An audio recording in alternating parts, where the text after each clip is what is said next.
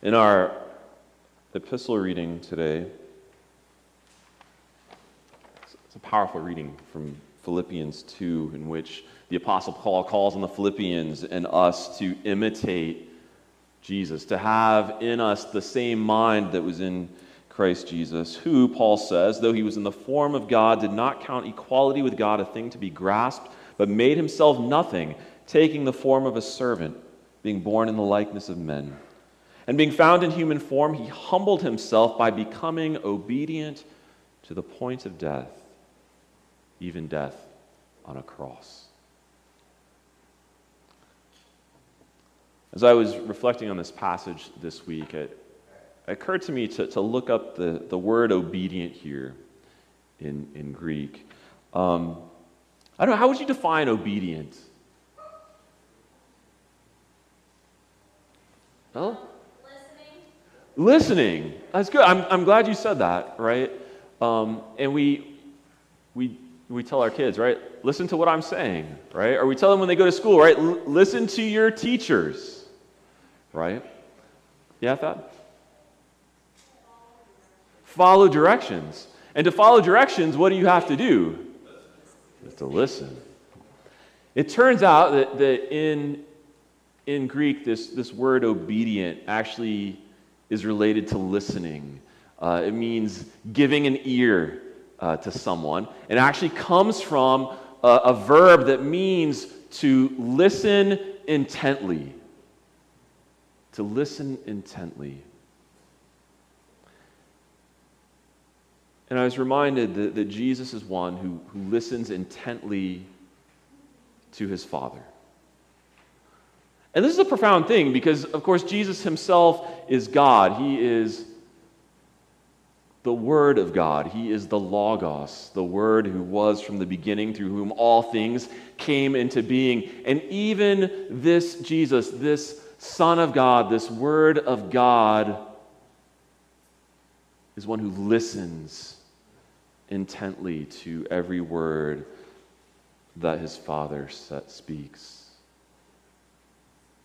Which means that from before the beginning of time, he heard his Father's plan to create a world and to save a world. And he heard from before the foundation of the world as his Father chose each of you to belong to him.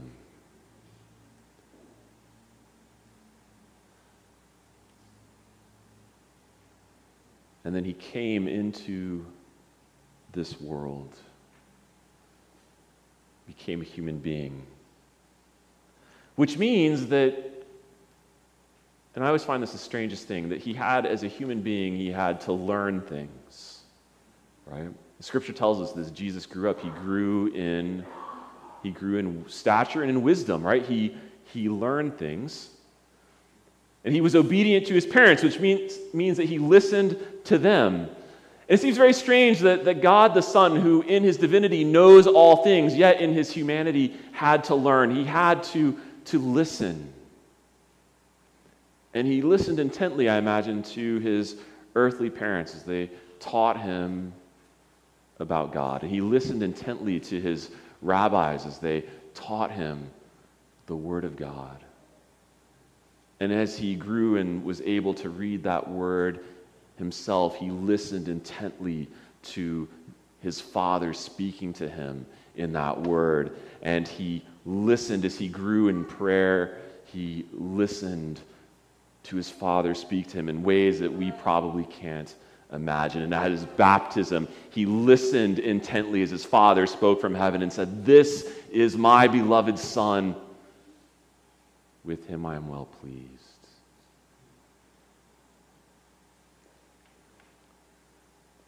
And in all that intent listening, what did Jesus hear? In the secret counsels of God from before the beginning of the world, and in the words of Scripture, and in the voice of heaven, what message did Jesus hear? It's this, as he himself says, "For God so loved the world that he gave his only Son, that whoever should believe in him, believes in him should not perish, but have eternal life." And so listening intently to his Father, listening intently to his Father's love for you, he embraced that word, not as one who is forced to, not as one who is compelled to, but one who delights in that word, who makes that word his own, who conforms his life to that word, who wants to live out that word. And he went to the cross for you. And on the cross became God's message to you, became the sign of God for you, the word that says to you, you are forgiven. You belong to God. Everything that has or could separate you from your Father has been taken away. And now he lives.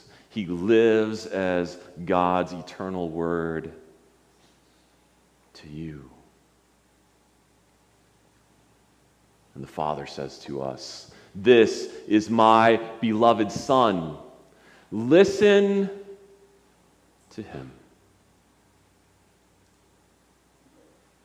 We are called as disciples of Jesus to listen to him, to listen intently as he says to you, "Your sins are forgiven. You belong to me. Nothing can separate you from the love of God."